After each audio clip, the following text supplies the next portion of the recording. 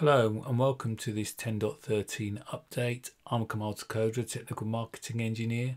I'm going to be talking about multicast updates, which will be PIM bidirectional, followed by another session of multicast optimizations. So let's go on to the overview. So the first thing that I've done here, and really multicast is a different type of language when we're talking about networking, and there's quite a few things under consideration. So I've actually not only put definitions, but I've actually put how that definition operates. So it's really important that we understand these. I'm not going to go through all of these, but this is a great reference to educate yourself around some of the terminology effectively. So please refer back to this slide. I've taken quite a while to try and really focus and laser point into some of these definitions.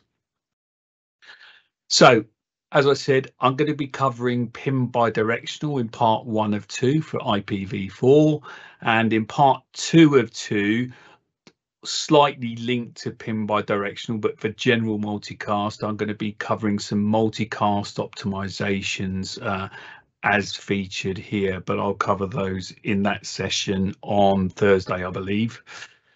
Okay, so let's crack on with PIM bidirectional. Let's first of all say what platforms are supported in 10.13 release, and as you can see, it's the 10,000, 9300, 8360, 8325, 8100, 6400, 6300, and 6200. So what is PIM bidirectional? Basically, PIM bidirectional creates multicast trees between our sources and receivers, so here on the left, without having specific source states. And what does that really mean? It means that we no longer have S, G entries, and they're not maintained within the system. So as you can see in the diagram, I've only got star, G entries, no S, G entries. So that means that source traffic in a PIM bidirectional setup is always sent to the rendezvous point. So this is something really important you need to get into your heads. It's different to PIM sparse mode. We always send source data to the rendezvous point. And what's the benefit of having PIM bidirectional? Well, as I've said earlier, we've removed the S, G entries, and removing those S, G entries, which are shortest path trees, means that we potentially have less overhead on the switch resources. Now, more than likely, it's a good advantage to have only S, G entries when you have to scale into large networks where you have a highly distributed sources and receivers, which typically can happen in an enterprise. So we'll be covering that in a bit more detail, but that's the overview. So let's try and understand PIM bidirectional and compare it to PIM sparse mode in terms of how it forms its trees and some of the salient points. So here on the left, I've got a PIM bidirectional setup, and on the right, I've got a PIM sparse mode setup in a similar configuration. What we see with PIM bidirectional is that we only form a shared tree across the whole system. And I like to call this the RP tree because we create the tree where the rendezvous point is the root of the tree. Now, the other differences with PIM bidirectional is in the name, effectively, it gives it away. The tree can both send and receive on the links up to the rendezvous point, which is different to PIM sparse mode. Now, if we look at PIM sparse mode, what we do is we do create a shared RP tree. So you can see star, G entries going up to the rendezvous point in some of these areas, be it source or receiver. However, we also build a source path tree. So you can see on this source side, I've got S, G entries leading up to my rendezvous point on the source side. So we've built two trees in the sparse mode. We've built a RP tree and we've built a source path tree. As I said, these are unidirectional, so we can only send source to receiver when we build that tree. So what that means is we've got to actually now maintain in a PIM sparse mode both the shortest path tree as well as the S, G entries. Now the thing with sparse mode is we can optimize traffic because we take the shortest path trees. And with the RP, it's in the control plane for sparse mode. So a very important thing about PIM bidirectional is the RP in PIM bidirectional is both in the control plane and data plane. If you remember, I said earlier that the RP is always in the path. So it's both control plane and data plane. So it makes it very different. So we'll further now compare both PIM bidirectional and PIM sparse mode. Now what I've done is I've got one source group in my PIM bidirectional here on the right, and I've added another source 2 and a group 2. Then we have multiple receivers here where one receiver is interested in both group 1 and group 2. We can see that. What happens in a shared tree environment, I build a star, G entry for each of those groups all the way up to the rendezvous point and in the shared tree fashion.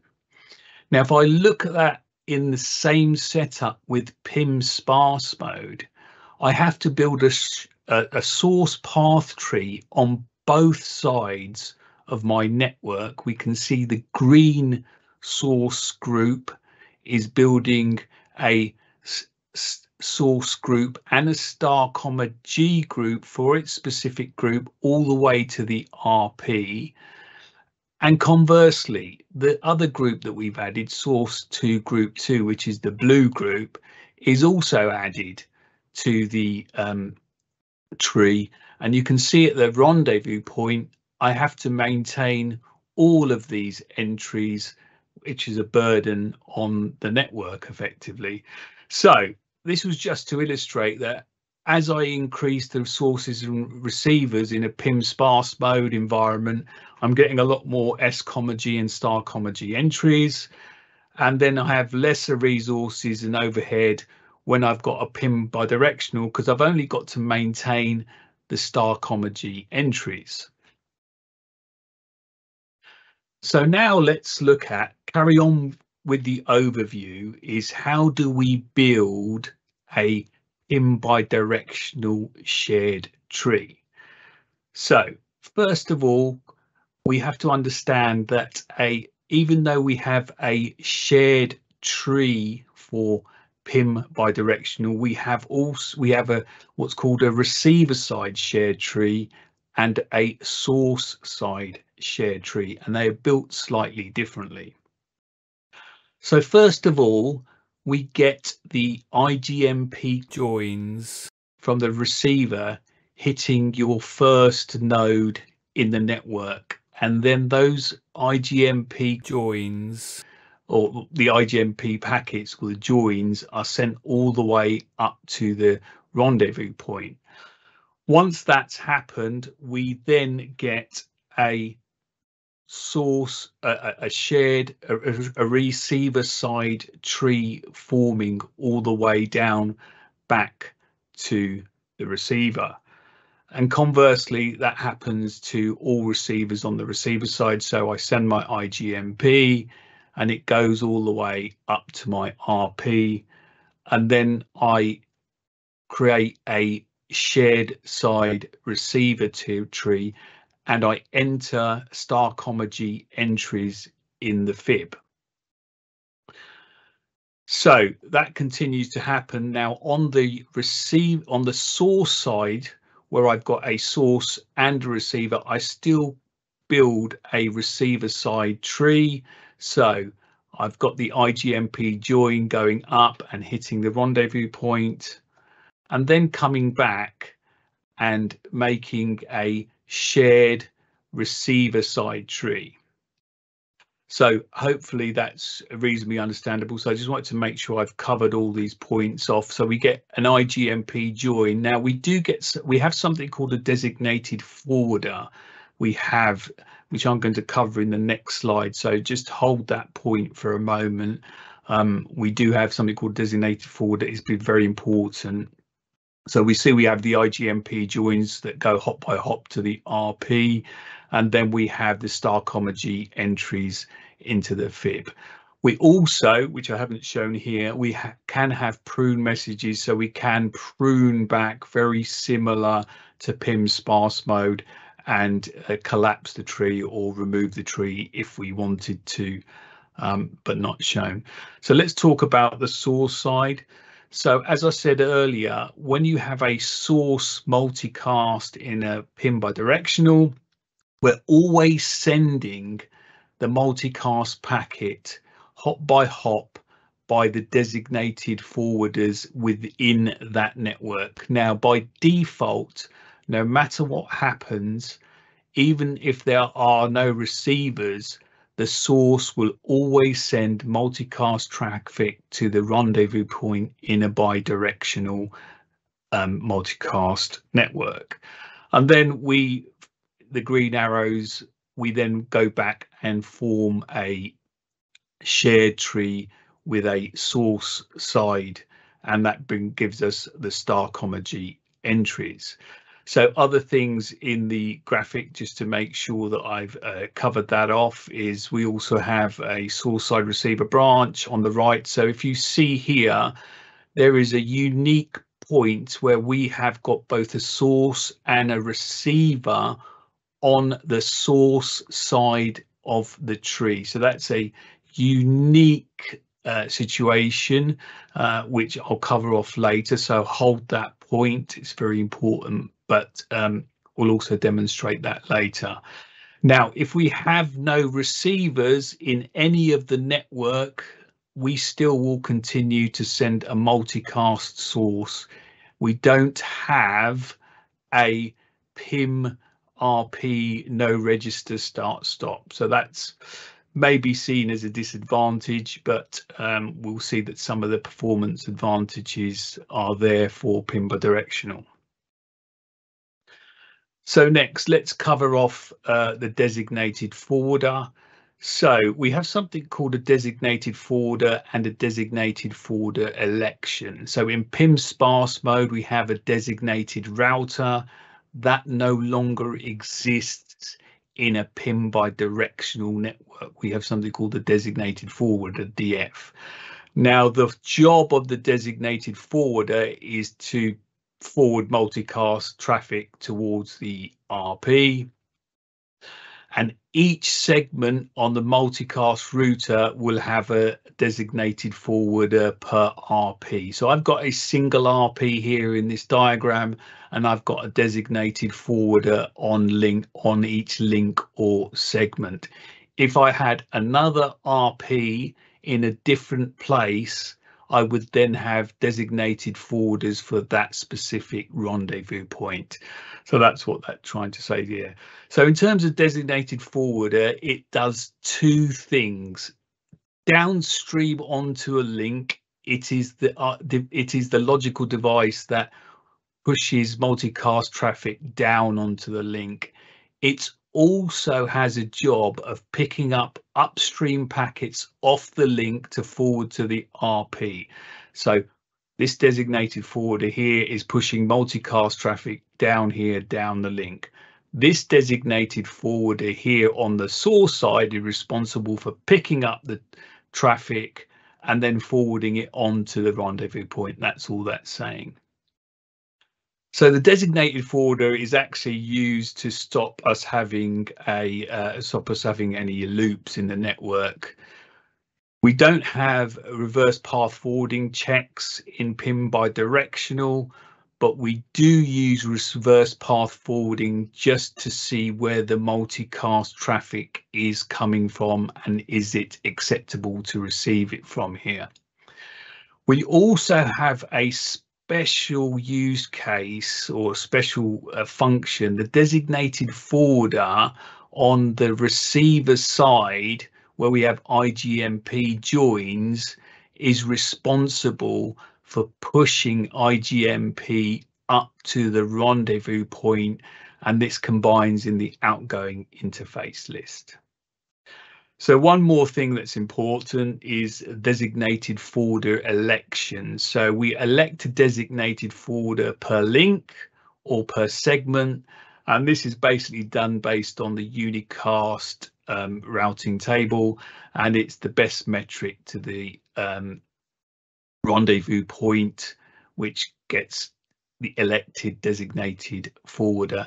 Now, in the case of a tie break, it's the highest IP, so there would be no tie break in this network. But if I had a link in between these two aggregation switches, or I had another router going to the same receiver, we would get a tie break, and we only have one designated forwarder. Very similar to how the designated router is elected in PIM sparse mode. So we're still talking about concepts here. So basically now, once we've had all that tree build, we've had the designated forwarder. I've put it in different slides to break it out, but that sort of happens all at once effectively. So once we've got that, we get multicast packets flowing from to the receiver side, down the shared tree via the RP with DF forwarding. So we can see the red packets that at the source, they're coming up to this aggregation switch, they're forwarded to this RP, down to the second aggregation, and then forwarded to the receivers on the appropriate branches on the shared side tree. Now, I did mention we have a unique point here where we have a source and a receiver meeting prior to the rendezvous point.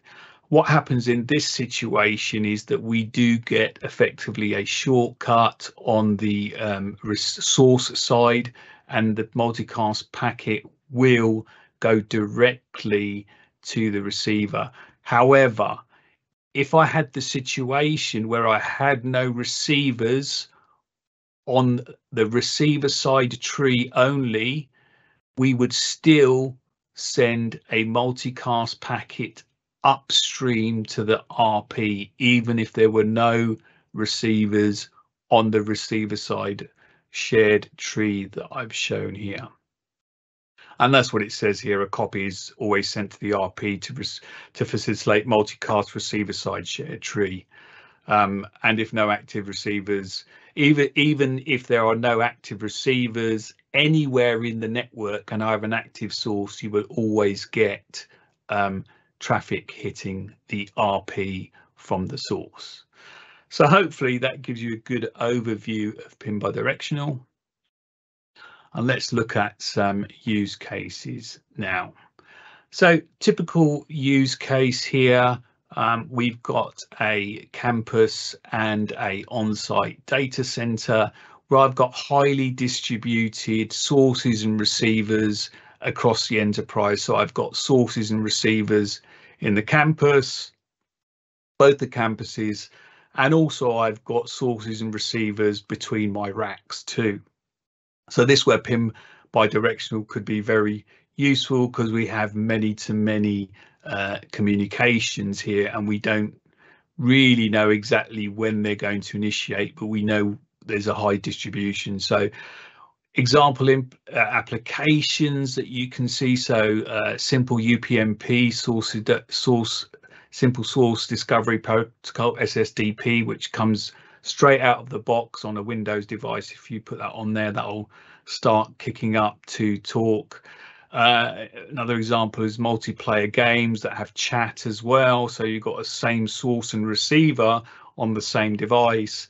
And then looking at financial applications, if you've got trading channels and market data systems, so maybe a Bloomberg or a Reuters terminal, as well as a ticker feed at the same time, that could be a really good use case for it. And then maybe CCTV with high dense source and receivers. So trying to put the applications to the actual functionality too. So let's look at the configuration. Now the configuration isn't complicated, but what I've done is I've broken down what you should do where in the network so you can get a better picture of it. So I'm going to first of all look at a layer 2 access and the VSX aggregation. So very similar to what I had in the use case. It's very simple on the layer 2 access switch. It has nothing really to do with PIM bidirectional. It's just a layer 2 switch. All we do on the layer 2 switch is we enable IGMP snooping. There's no PIM bidirectional functionality, so same as sparse mode. Where we do start to configure the PIM bidirectional is up here on the aggregation. So we're only talking between the BSF layer 2 switch and the aggregation.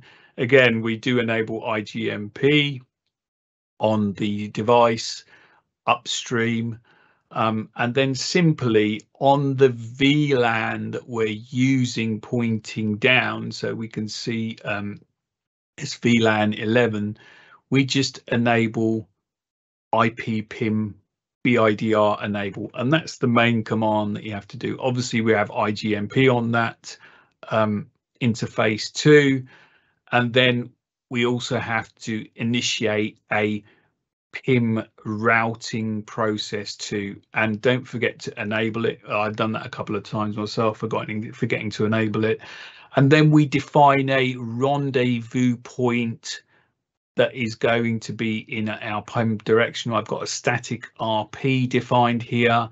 And in this VSX pair, I've also defined active as well, and that's optional to have that. So that's the layer 2 access talking to the VSX aggregation. Now let's look at a layer 3 switch talking to that same VSX aggregation. Well, again, there's nothing too much about it, but obviously from a layer 2 perspective where our IGMP joins are, we still enable IGMP snooping on this layer 3 device for these layer 2 connectivity, and then we simply enable PIM bidirectional on the uplink to the aggregation, as well as PIM bidirectional on the port that's facing the VLAN and IGMP. And again, you must have the routing process which we had shown before, and then pointing to the rendezvous point, which is here on this core switch here. And in terms on the VSX, there's no real difference in terms of the configuration here. We enable PIM bidirectional on the layer 3 interfaces, and I've also done that on the transit VLAN. I've created a transit VLAN between the VSX, because if I do have a failure here on any of these links, then we have a way of getting to this device layer 3 wise. And also in some scenarios, if you have orphan ports on your VSX switches, it enables us to send multicast traffic across that transit VLAN. And again, we have the router PIM that we had before, and we're pointing to the rendezvous point, and optionally we've got this active for synchronization of mRoutes. So finally, we now looking at where do I configure my RP on the, and I've done that in the non-VSX core. So I've defined a rendezvous point, a single rendezvous point. So again, on my layer 3 interface, which is going down to my VSX node, I just have the PIM bidirectional enabled. Obviously, we have the layer 3 underlay, or the layer 3. And then I've defined a loop back, and I've advertised that loop back in my routing process. And then you simply put the keyword of PIM bidirectional enable. And you also, obviously, every node has to have PIM routing instance enabled and pointing to that RP. Now, you must still point to that RP, even though you are the RP in this instance.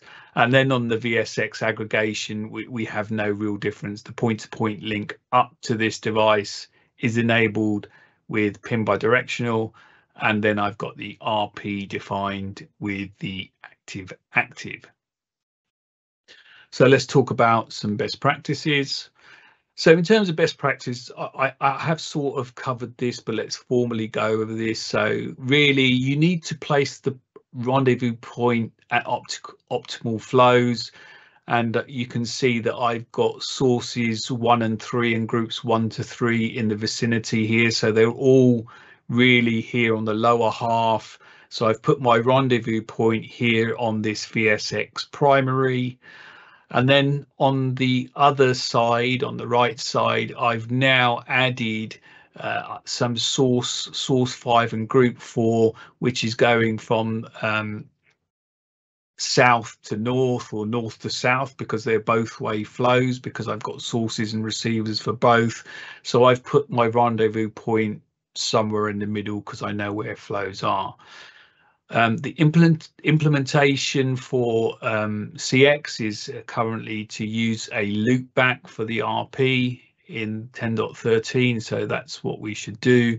And then I've mentioned that already, that we should, when we're using VSX, incorporate a transit VLAN with a lower cost across the ISL to account for link failures and for orphan ports if we're doing that in such a scenario. So let's go into some troubleshooting now. So in terms of troubleshooting, we still have all the existing PIM commands. We do have a few new commands that have come up. So we can do something called a PIM-DFE, which is looking at the designated forwarder election. And we have some specific events we can look at in PIM bidirectional, as well as a diagnostic dump.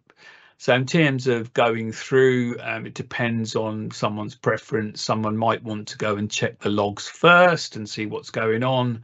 But really, from a sort of a bottom up, we should check reachability in the routing protocol. We validate the multicast specific configurations. We check our PIM neighbors. We check our PIM interfaces and statistics. We check the designated forwarder election as per the RPs we've defined. We check the multicast routes, and then we check the event logs, and depending on how you can do that first. And although not part of PIM bidirectional and inextricably linked, we should check IGMP too, because obviously that's a part and parcel of multicast. So I'm going to show some outputs here. I do have these in a demo, but I'm going to go over them now because I'll cut the demo slightly short then. So really good command is a show run PIM, and that enables you to see what's configured for PIM very simply without going to the configuration, and then you can drill down into those interfaces and see what's what. Then we can verify PIM bidirectional neighbors by doing IP PIM neighbor, and we can see that we've got the bidirectional capable. Just as a side note, PIM bidirectional has its own types of special hello messages, just like PIM sparse mode has its own. So we can then check and evaluate the interfaces and their operating mode by doing a show PIM interface brief, and we can see that PIM bidirectional is operating there. And then we can go into more detail into each of those interfaces if we wish to drill down. then we can, which is not specifically a multicast command, but if we just do a simple show interfaces, we can start tracking the multicast traffic as if we're expecting it, especially if it's an isolated case. We can do some diagnostics in terms of deduction really for that. And then we can check this is a new command, check designated forwarder election. So it's a show IP PIM-BIDIR, and I did say, so I've got loads of designated forwarders because I've got loads of different loopbacks. We have something called an RPA address. So that's the rendezvous point address. You will see in other documentation something called a RPL. You won't see that in ours. That stands for the rendezvous point link. Watch this space. So you can look at the designated forwarder election switch per rendezvous point that you've defined, which is quite good when you're troubleshooting.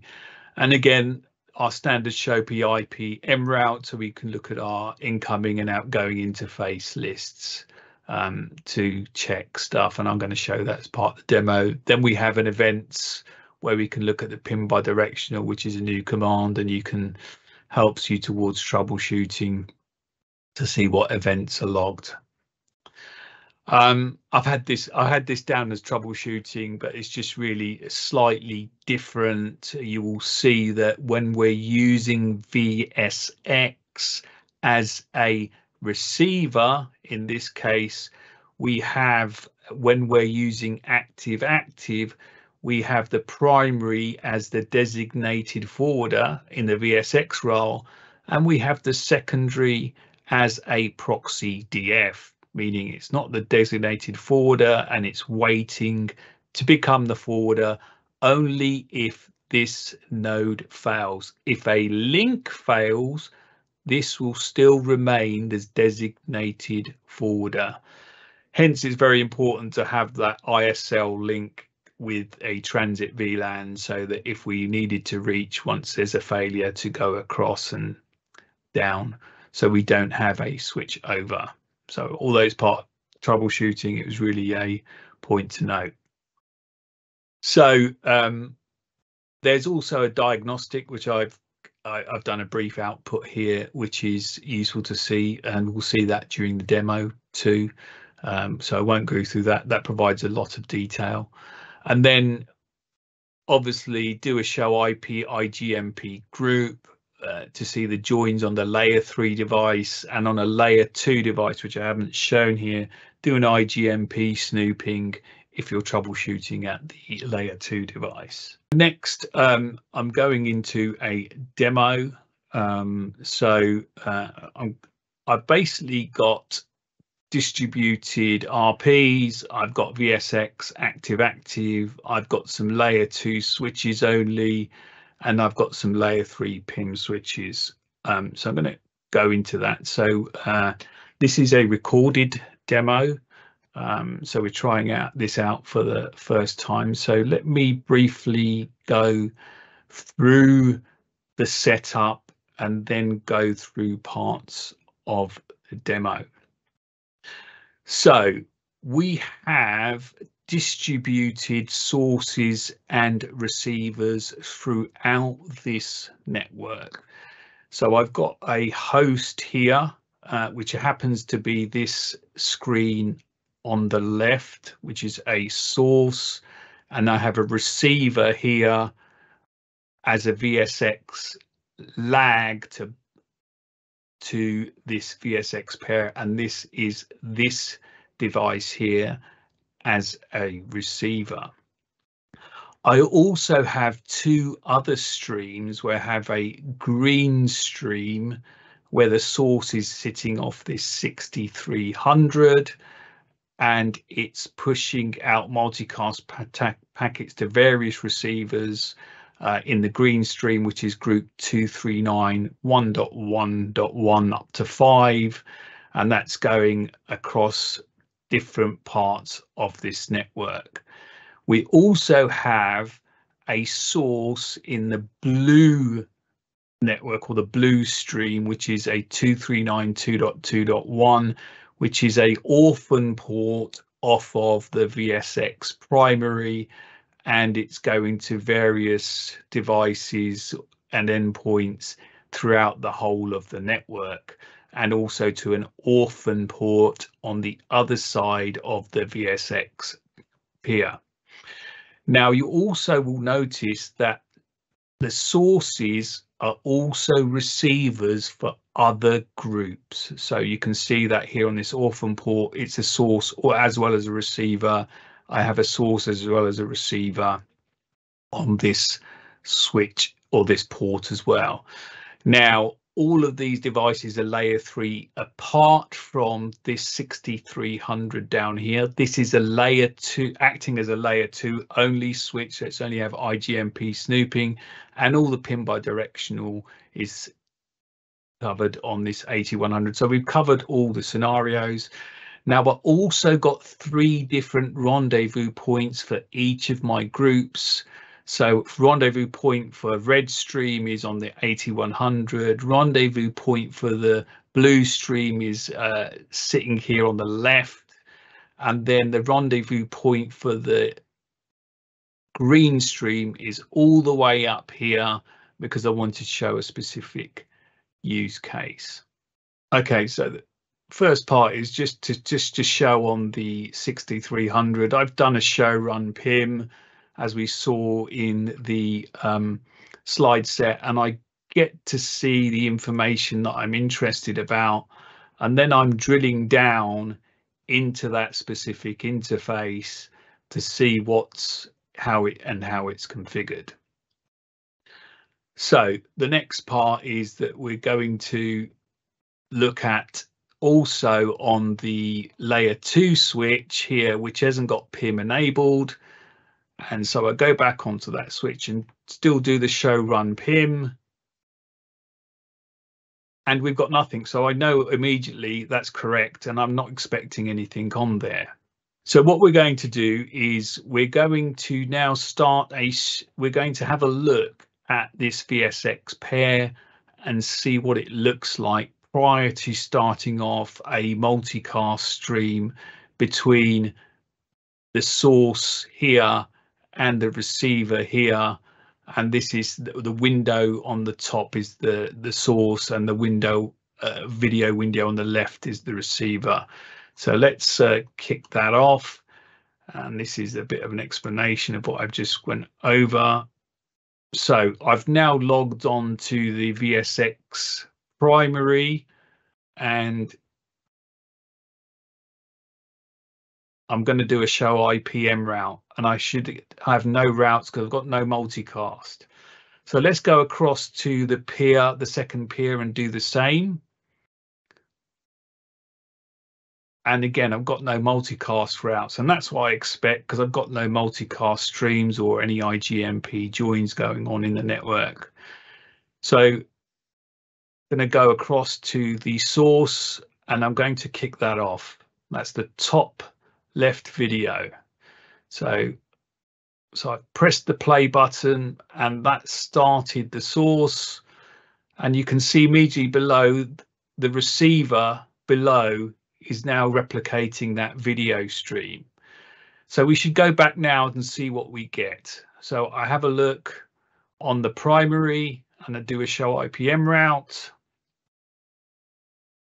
and we can see, I'm just going to pause it very briefly so I can talk over that. So we can see I've got that M route, I've got that group, the 239.3.3.1, and I'm on the primary, and I've got that group address. I've got single entry. Notice it's any.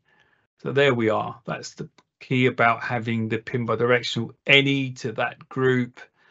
I've got my incoming interface, which is 1153, which is this link up here, 53, which is .51. And then we've got a outgoing interface, VLAN 196, which is this VLAN here, which is the lag down to this server effectively. And my role is designated forwarder. So that's really good. That's what I'm expecting. So let me just play the video further. and get to the next device. Okay, so I've just run a show IP M route on the secondary. Now let's tackle the first part, or what's shown below. Again, I've got the 239331, I've got the star for the NE, and then I've got a incoming interface 1153 and an outgoing interface VLAN 196. But I'm a proxy. So that means I'm not actually processing the data because I'm in active mode. I'm just waiting to process that data. If I didn't have active on here, you would see me potentially processing that data, and not really advised when you've got this type of VSX lag, I guess. Now we also have another entry which has an incoming interface but no outgoing interface. So that's expected, that's normal. I think if you remember earlier in the slide deck, I talked about the designated forwarder sending IGMP messages up. But because I'm not the designated forwarder, I will receive maybe an IGMP and I would put it in my outgoing interface list and combine it here, but I'm not able to, so I'm dropping that entry. So that's expected and normal when you've got this scenario. So nothing wrong with that. So let me continue.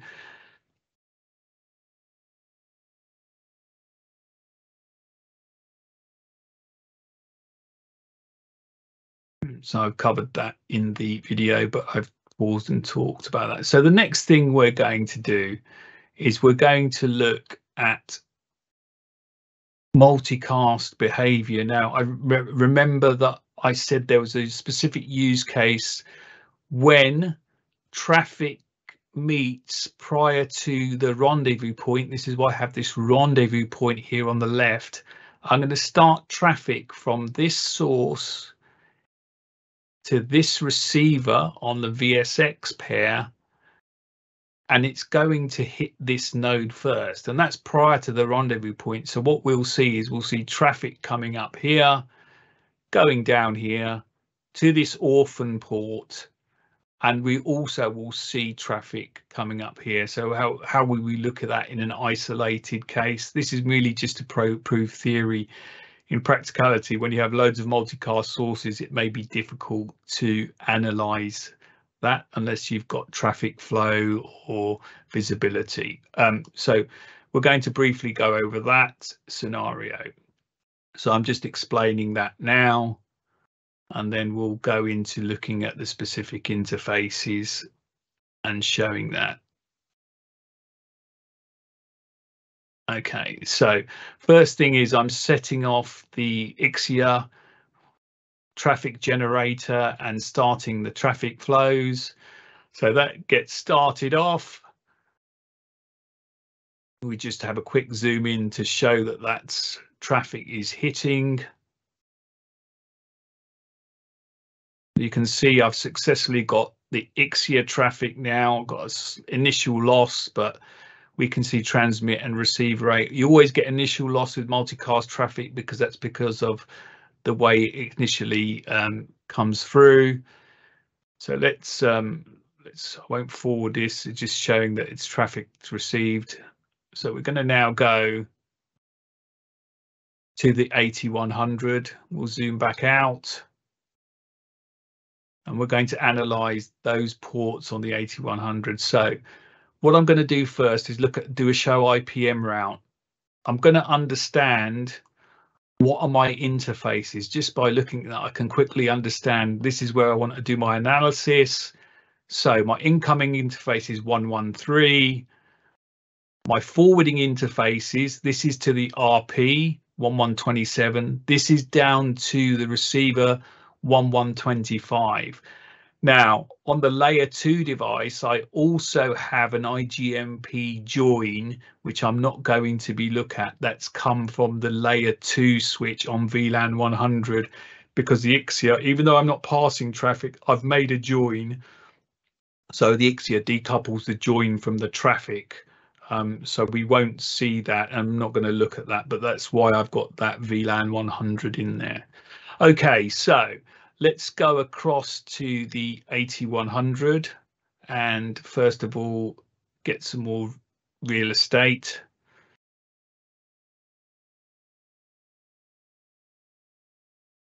Okay, I'm just explaining the interfaces, which I already did here. So let's just quickly fast forward. Okay, so the first thing I'm going to do is just going to show interface. So we know when we look at the interfaces, we know receive is here, transmit is here, and the total is here. And if I look, I'm just looking at, let's look at bytes. It's easier to see. So receive is in the first column, transmit is in the second column, and total bytes are in the third column. So let's progress this.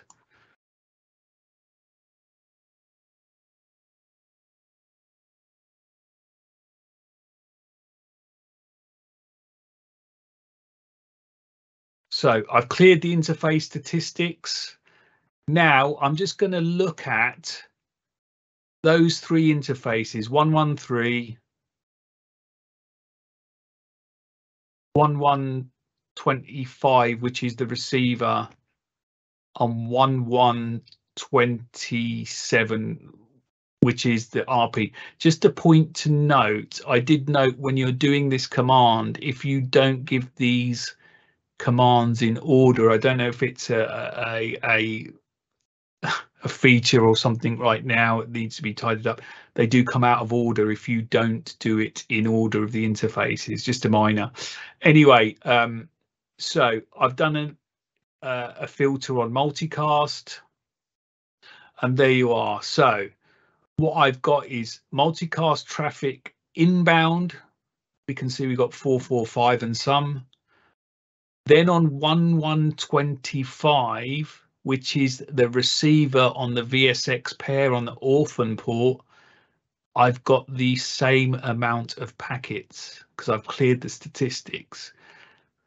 So that proves that the main of the traffic that I've got multicast wise is there. And then this is the last interface towards the rendezvous point. Now, this rendezvous point is only on the transmit side of my 8100. If I was getting a trombone of the traffic, I would also get traffic here on the receive. So this is just proving that point case of where a node meets prior to the rendezvous point. That's really all that was going to be shown. And in fact, you know, obviously, if you've got lots of traffic, it's hard to decipher. I've got the luxury of having control over this traffic with the IXIA and showing it to prove a functionality point to you guys to get a better understanding. So the rest of this shows just outputs, and I'm going to accelerate the demo and just get to some outputs of a bit more interest, because those outputs were all covered in the troubleshooting section. So there was some outputs that I wanted to look at specifically, and this was one of them actually, where I've done more details on the interface. And all I wanted to say, you can see when you're running this, because we have PIM sparse mode, remember it says operational DR priority not applicable, configure DR priority not applicable. That means you're running PIM bidirectional because the DR has no function in PIM bidirectional. And also we can see, I mentioned earlier, obviously we've got prune available in the IGMP for the tree breakdown. You can see we've got some prune timers that can be configured too. Okay, let's crack on with this a bit further and go to some more interesting points. Okay, so what I've done now is I've now set off every single multicast stream So we're going at it on the network. Everything is being hit now, not with intense traffic, but with quite a reasonable amount of flows all over the place. And the first thing, obviously, we have success. We have no real loss. And that's why they're in one color here. So I've set off all the streams. I clear the statistics and we get a successful flow. So, but really what I wanted to show is what some of the outputs that we might get from that. So we can see when I run a show IPM route, I'm getting all of the routes. I can see what's forwarding, what's on the outgoing interface, incoming. I can work it out and get a really good visual picture of how my multicast is operating just by looking at a specific switch. Let's carry on. There's one other one I really wanted to show. Okay, all I've done here is I've added the other flow, which was the 2393.3.1, because that's not in the Ixia. So that carries on showing that. Okay, and so what I wanted to show was, which I wasn't able to show in the slides, is when I've run these multicast streams, we can see that I've got events. I can see neighbor has come up. I can see interfaces, what state they're coming in. And this is really good when you've got a lot of streams and you want, so it's really good to pick out the events, which comes more to home in a demo here. So, and then there's one final one that I wanted to show was the diagnostics. So the diagnostics give you a whole plethora of information, and I must profess some of those I don't fully understand and have looked at, but you've got everything in one place when you run the diagnostics for PIM bidirectional. And you can see as it scrolls past all the information that you get, which is typically what you're going to, you've got the DF winners, neighbors. This is typically something that TAC are going to need, and obviously you can do that yourself and have a look at that to get a first pass of triage, really. But really, this is information TAC would like when you're running into some sort of troubleshooting for multicast. And then finally, all I've done is just to finish off, I've gone on to the layer 2 access switch, which is a 6300, which is only running IGMP, just to show the value of looking at the IGMP snooping and seeing what groups are active. And I've only got the 1.1x groups and 1.15 2.25 groups. And you'll also notice this, I've got a Windows device here, so I've got the source simple discovery protocol, which comes by any Windows by default. So that's UPnP that we've picked up on that join on a specific host. So that is the end of the actual demo. So I hope that was useful and informative for you.